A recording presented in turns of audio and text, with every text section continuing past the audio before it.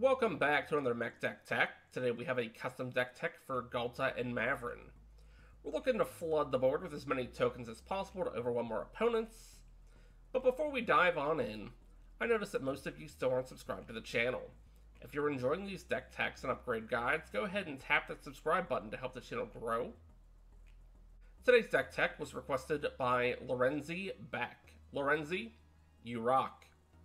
With these custom deck techs, we'll be going over our aggro, defensive, and utility synergies, as well as any finishing combos found in the deck.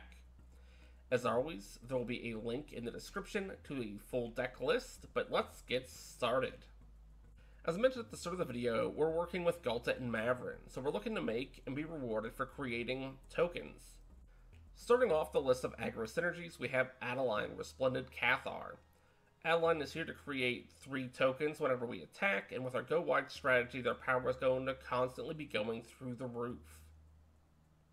Ancient Imperasaurus is a powerful dinosaur fit to fight alongside Ghalta and Mavren. As a 6/6 with Trample and Ward 2 for 7, which can be convoked, this dinosaur comes out early and packs a huge punch, which our opponents won't be able to handle. Best Soul Nourisher is going to get beefy quick, as all of our 1/1 tokens come into play, but she isn't greedy. She shares that power with our tiny tokens, ensuring that they not only survive the onslaught we unleash, but take out some big blockers in the process. Cadria, Caller of the Small, is looking to get out early and do some chip damage to go ahead and double up our number of tokens in the form of 1/1 white rabbits. Best is sure to be pleased to see so many new adorable faces. Champion of Lambholt is a must-have in any green token deck. They're gonna get huge fast, just like Bess, but unlike Bess, they aren't necessarily sharing all that power, but rather they're forcing our opponents to simply not block us, allowing our massive army through the gates to hit them in the face. Ghalta, Primal Hunger, is here, and like Ancient Imperasaurus that we saw earlier, is a big body with Trample, and gets discounted based on our current board state. Slimming down a 12/12 Trampling Dino is going to force our opponents to overcommit to blocks, letting us trade super efficiently. Myro, Shield of Argiv, locks our opponents out of interacting with us on our turn and is going to let us snowball the number of soldiers we control. Don't underestimate the power of doubling. Speaking of doubling, Sapendrel, Hunger Dominus, is here to double up our power and toughness of all of our creatures at the start of each combat, allowing some of our big beefy creatures to hit for double, and allowing for some of our defensive creatures to trade more efficiently. Akrima's Will is here to offer up some evasion, double strike, and vigilance to our entire board. And if our commander's out in play, hey, we get some indestructibility, some lifelink, and the ultimate evasion, protection. Garruk's Uprising is going to grant all of our creatures trample, forcing our opponents to again overcommit to those blocks to ensure they're not taking damage. But our massive army is far more replaceable than any army that they are likely to have. With all that aggression out of the way, let's look into how we're staying alive long enough to hit this hard in the first place. Leading the pack, we have Avenger of Zendikar, who's going to create a bunch of 0/1 plants for each land we already control, and those plants are going to grow over time as we play additional lands. King Darien, 48, who has some utility qualities to him, but more importantly can sacrifice himself at no additional cost to protect all of our tokens for the turn. Heavy is the head that wears the crown, and no one knows this better than King Darien. Toski, Bearer of Secrets, is a powerful indestructible 1/1, which also has some utility qualities, allowing us to draw a card for each creature that is dealt damage, but since they're indestructible, has earned themselves a place among the defensive ranks. King Darien really set the example for what we want our defensive cards to do, and that's really just to protect our board. We have a number of ways of doing this at instant speed, including Clever Concealment, which has the added benefit of being convocable, allowing us to phase out any number of non-land targets. Phasing out just our board and not ourselves comes with the drawback of leaving ourselves open to attacks, so we definitely need to pick our targets wisely. Flawless Maneuver might just be free to cast, and grants our creatures indestructible, protecting them from targeted removal and board wipes alike, leaving everyone else wide open for some much-deserved crackback. Heroic Intervention goes a step further, granting hexproof in addition to that indestructibility we just talked about. Rootborn Defense offers a different gift in the form of Populate, allowing us to make a copy of a token that we already control, and then offering the board Indestructible. Teferi's Protection is going to allow us and our entire board to phase out. No hard decisions need to be made, we just don't exist for a moment. Unbreakable Formation rounds our list of defensive cards and also offers indestructibility to our creatures and vigilance and a +1/+1 counter to each of those creatures if we choose to use it offensively. Now we move into our utility synergies, and we're going to have a lot of them. We're looking to draw cards, generate a ton of mana, generate even more tokens, maybe even win on the spot. So how are we doing all of this?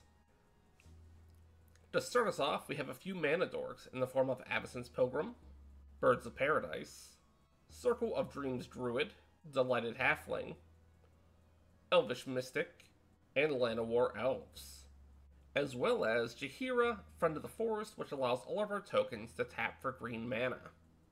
Benny Brack's Zoologist is a convocable 3/2, and if we made a token on any turn, not just our own, we get to draw a card at the end step. Gallic Readers is going to get bigger over time, ramp us, keeping our life up. They're definitely an all-rounder that earned themselves a spot in this deck. Of course, what white token deck would be complete without Mondrak Glory Dominus to double up our token creation?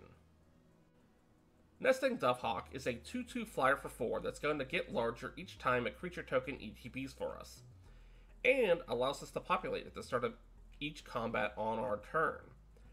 You could argue this should be an aggro, but I feel this card is in here for the populate effect, and less so for being an eventually powerful flyer. Queen Elena of Rudak is here to grant some extra soldiers when we create tokens. A little goes a long way, and she's out here supporting Myral, who we saw earlier. Reese the Redeemed is going to see us generating some tokens, right? Early on, they're going to pop out little 1/1 Elf Warriors, but late game, they're going to double up our tokens. Rosie Cotton of Southlane is here passing out 1/1 counters like they're candy. With our big tramplers, including our commander, creatures like Bess and Champion as solid targets, Rosie is here putting in the work. Rumor Gatherer is going to offer up some card selection and card draw. We're going to be cycling through our deck quickly and always have the answers that we need. Scoot Swarm is a card that kind of feels like it fits all three roles, right? It's generating tokens quickly, which can act as either defenders or attackers. Swarm is literally in its name. But which category do you think this beast of a bug fits in? Tauren's Fist of the Angels is granting us 1/1 soldiers for casting all of our creature spells. The fact that those tokens happen to have training is just icing on the cake. Tristani, Selesnia's Voice, is keeping our life high and allows us to populate. Welcoming Vampire is going to grant us card draw when tokens ETB. This is limited to once per turn, but those turns don't have to be ours. March of the Multitudes is going to let us create an absurd number of 1/1 white soldiers with lifelink, where Rite of Harmony is going to let us draw a ton of cards as our board explodes with creatures. Second Harvest is here to double up those tokens, while Sundering Growth is going to grant us a copy of one of our tokens in the process of destroying an artifact or enchantment. Halo Fountain grants us 1/1 citizen tokens, draws us cards, and once we have enough duders on the field, has an alternate win con. Helm of the Host is here to create powerful token copies of some of our stronger creatures, letting their effects stack to devastating results. Anointed Procession is doubling up our token generation.